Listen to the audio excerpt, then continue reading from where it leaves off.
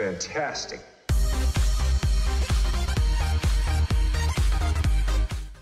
Hallo und willkommen zu einer neuen Episode Clash of Clans mit mir, dem Fred, und sagen wir es mal ganz ehrlich, so wie es ist. Wir stehen aktuell bei Clash of Clans so ein bisschen zwischen Tür und Angel. Ich will aber allerdings, diese Folge heute soll nichts irgendwie ein Update-Informationen, Update-Leaks, Update-Gerüchte und so weiter sein.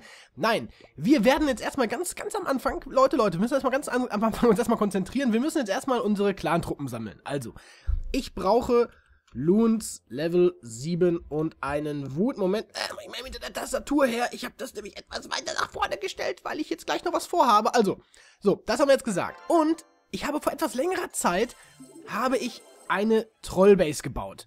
Diese Trollbase ist immer noch aktiv. Übrigens, ich muss eine ganz traurige Nachricht euch mitteilen. Wir gucken mal eben. Ah, ne, ist gar nicht hier drin. Ist gar nicht hier drin. Oder Community. Moment. Clans, Lesezeichen.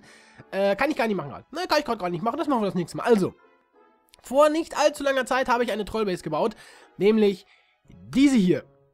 Welchen Sinn hat diese Trollbase? Ich habe alles, was großartig Lager, Elixiersammler, Bohrer und so weiter ist, habe ich alles nach außen gestellt, damit meine kleinen, feinen Kobolde nicht abgelenkt werden. Da ja das Rathaus seit, ich weiß gar nicht genau wie lange, irgendwann kam ja das Update, das bedeutet, das Rathaus ist auch eine Art Ressourcengebäude, die Kobolde gehen also da drauf. Deswegen habe ich mir gedacht, schaffen es die Kobolde, das Rathaus zu snaggeln oder nicht? Ich habe extra den Inferno auf Single gestellt, damit hier auch nichts abgelenkt wird. Warte, wir können die noch alle auf Luft stellen, dann sind sie etwas schwächer. So. Und was ganz besonders ist, ne, warte, ich weiß nicht genau, wer das dann, ne, wir lassen es mal so, wie es ist. Ich will auf jeden Fall fordern, Moment, ich will nicht, dass da irgendwas, was mache ich denn? Ich will nicht, dass da irgendwas durcheinander kommt, so Layout ändern. Oh, ich kann das sogar, oh, geil, ich kann das sogar jetzt hier so machen, zack. Oh nein, hoffentlich, oh nein, Moment, ich muss schreiben, dass Devil, ich bin ganz verwirrt heute Morgen. Ich muss schreiben, dass Devil das natürlich angreifen soll. Also, The Devil, der Account von Iron Man, hat dafür nämlich noch ganz spezielle Truppen und die will ich euch jetzt gleich auch zeigen. Allerdings muss ich mal eben ganz kurz was ändern. Moment, der Account muss mal eben ganz schnell was ändern, denn ich habe da leider 3 Wutzauber drin und die darf ich da nicht drin haben. So, was brauchen wir denn? Wir brauchen 3 Wut, wir brauchen einen Freeze und jetzt sind wir ready. Jetzt sind wir ready to go und können jetzt auf jeden Fall angreifen. Ich habe wirklich, wir werden es ja sehen. Ihr werdet es ja jetzt direkt sehen. Also, nämlich, Moment, ich muss immer jetzt doppelt gucken. Angriff auf dem einen Handy drücken und auf dem anderen Handy muss ich auf Live ansehen klicken. Also es ist etwas kompliziert, aber jetzt sehen wir es ja. Also ich werde jetzt extra hier reinzoomen, oder beziehungsweise euch diesen Ausschnitt jetzt zeigen, damit wir das auf jeden Fall auch mitkriegen alles.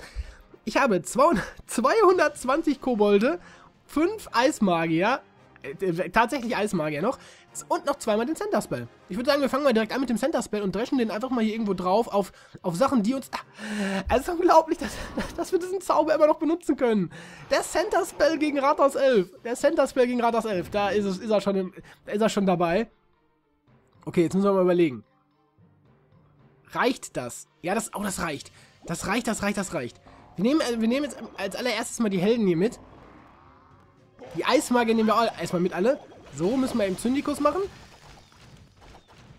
Und jetzt bitte sagt mir, dass sie alle in die Mitte laufen. Was machen die denn? Guckt euch das mal an. Guckt euch das mal an, was die machen. Weil was machen sie jetzt? Wenn es vorbei ist. Ich habe jetzt gleich alle gesetzt. Guck mal, wie sie hüpfen. Guck mal, wie sie hüpfen. Alter, was ist das denn? Guckt euch das mal an. Und ich habe noch nicht mal alle gesetzt. Und sie hüpfen einfach wie verrückt. Ich habe noch nicht mal alle gesetzt. Ich probiere das gleich mal nur mit Kobolden aus. Alter Schwede. Wie die alle gehüpft sind, das war ja echt abartig. Alter, ich gebe jetzt auch mal auf. Alter Schwede. Wie die gehüpft sind einfach nur. Wie die einfach nur über diese Mauern gesprungen sind. Wie geil war das denn, ey? Die Eismagier waren cool. Der Center Spell war auch richtig cool, aber die Kobolde, wie sie da gehüpft sind, das geht ja mal gar nicht, ey. Ah, so, jetzt nochmal Devil reinschreiben und jetzt probieren wir es nochmal. Ich werde jetzt mal nur die Kobolde setzen. Sollen wir noch einen, ich überlege, wir nehmen noch, ich hoffe, Iron Man tötet mich nicht, dass ich jetzt hier seine Juwelen ausgebe, aber ich gebe sie ihm zum Not zurück. Wir nehmen noch 2 Sprungzauber rein. Ah, ne, kann ich ja nicht. Moment, ich kann nicht 2 Sprungzauber reinnehmen, weil wir den Platz nicht haben. Ich kann maximal noch einen reinnehmen. Wir können es probieren. Wir können es probieren, noch einen Schwung. Also ihr versteht mich ja wahrscheinlich, dass ich auf keinen Fall ich will auf keinen Fall natürlich den Center-Spell kaputt machen. So, also, jetzt gegen The Devil, nicht gegen The Devil, gegen mich selber sozusagen mit The Devil. Wir setzen jetzt als allererstes natürlich mal die Sprungzauber. Es ist wirklich ein bisschen kompliziert, weil ich ja, wie gesagt, quasi zweimal das Ganze sehe. Ich versuche die jetzt mal ein bisschen so zu setzen, dass es funktioniert. Und ich muss jetzt auch wirklich hinter dem Mikrofon herluken und versuchen jetzt wirklich die Kobolde gescheit zu setzen, dass die auch richtig schnell unterwegs sind, aber das wird schwierig. Es wird schwierig. Komm, hüpft bitte rein. Oh, sie hüpfen schon wieder. Sie sind auf dem Weg. Sie sind auf dem Weg, meine kleinen Freunde. Komm, hüpft. Aber ich hätte den dritten auch direkt setzen sollen. Ah, ich hab's verpasst. Ich bin blöd. Jetzt hüpfen sie nämlich wieder alle da rum. Aus Frust werfe ich jetzt erstmal die Zauber jetzt da drauf. Hätten sie alle auf die eine Seite schnüpfen. Ah, Mann. Es ist ein Lernprozess, Leute. Es ist ein Lernprozess. Wir müssen lernen. Wir versuchen es einfach nochmal. Es ist so lustig. Die sehen so lustig aus, wenn die über diese Mauern hüpfen. Das habe ich noch nie gesehen in der Form. Noch nie. In der Form habe ich das noch nie gesehen. Aber jetzt, okay, wir versuchen es nochmal. Also, die totale Einstellung und jetzt kommt, ich muss jetzt mal genau überlegen, wo ich den hinsetze, das ist schwierig. 1, diesmal ist er echt gut getimed. 2, da überschneidet er sich schon ein bisschen. Ich weiß nicht genau, was dann passiert, wenn der halt, Alter, wie geil das aussieht einfach nur. Wie geil das aber, ich muss jetzt auch gucken, dass ich echt mal mit 4 Fingern das hinkriege, aber das schaffe ich nicht. Aber ich setze sie schon schnell. Also da kann man mir nichts vorwerfen. Ich setze sie schon halbwegs schnell. Und jetzt bin ich mal gespannt, was sie machen. Hüpft, meine Freunde. Hüpft alle rein. Bitte. Hüpft alle. Es ist so geil. Ich habe das echt noch nie... Nein, hüpft alle zurück. Wir können es gleich mal noch mit Erdbeben probieren. Aber das wird wahrscheinlich auch nicht funktionieren. Alter Schwede, wie sie alle am Hüpfen sind. Wie sie einfach alle da reinhüpfen. Es ist so krass. Es ist echt richtig krass. Einmal probieren wir es. Einmal probieren wir es noch. Ein einziges Mal probieren wir es noch. Ich will es ein einziges Mal probieren. Ich muss aber eben ganz kurz, wir machen einen kurzen Cut. Ich überlege mal ganz kurz jetzt, wie ich das anpasse. Und dann sehen wir uns gleich wieder. Bis gleich, Leute. So, jetzt habe ich mich nochmal herausgefordert und habe jetzt mal Erdbeben gebaut. Erdbebenzauber. 8 Stück. Und wir wollen natürlich jetzt nochmal die Eismagier natürlich auch noch mit ins Spiel nehmen. Also, erstmal die Eismagier. Die Eismagier werden uns jetzt ein bisschen... Natürlich erstmal den guten alten Center-Spell. Den nehmen wir jetzt erstmal hier rein. Oh, ich habe ihn ein bisschen versetzt, leider. Ich bin aus Versehen schon da drauf gekommen. Nein, die Geschenke sind ein bisschen zu weit nach da. Ey, das sieht so geil aus. Wie die Geschenke einfach da drauf fliegen. Jetzt setzen wir erstmal die Eismagier. So, Eismagier dahin. Lol. Wie schnell sie einfach kaputt sind. Wie schnell die Eismagier einfach kaputt sind. Okay. Ja, das hätte ich jetzt so nicht erwartet. Allerdings haben wir jetzt komm, jetzt können wir es noch schaffen. 1, 2, 3, 4, 5, 6, 7. Moment, ich muss mal eben gucken, wo ich es hinsetze. 1, 2, 3. Zack. Komm. Ja, da ist alles kaputt, oder? Ja, das ist schon mal kaputt. So. Moment. 1, 2, 3, 4, 5, 6, 7. 1, 2, 3. 1, 2, 3. Rups. Ah, sag mir, es reicht. Ja. Wir haben alles zerstört. Und jetzt können wir einmal durchrushen. Ey, das Ziel jetzt. Dieser Kollektor.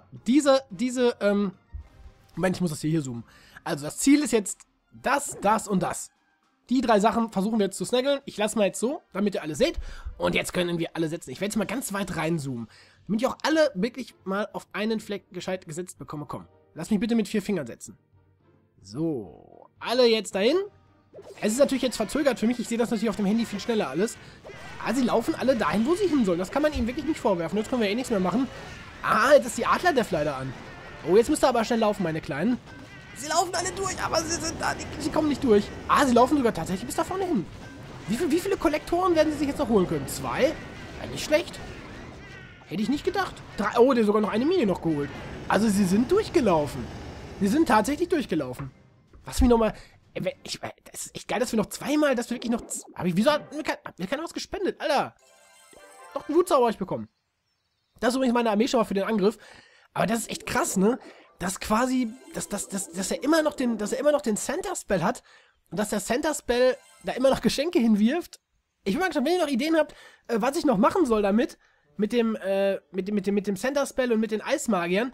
Könnt ihr mir mal gerne in die Kommentare schreiben. Und dann würde ich sagen, sind wir am Ende schon in dieser kleinen Troll-Episode. Ich hoffe, es hat euch ein bisschen gefallen. Es war, wie gesagt, mal was anderes. Ich hatte die Base ja eh noch gebaut, die war eh schon seit so ein paar Tagen, glaube ich sogar, also seit 2 Wochen war sie fertig. Und ja, da habe ich mir gedacht, dann nehmen wir sie doch mal, greifen sie mal an. Haben hier mal ein paar Prozente geholt, wir haben einige Angriffe gemacht. Und ja, dann sage ich Dankeschön, dass ihr dabei wart und bis später. Macht's gut. Tschüss.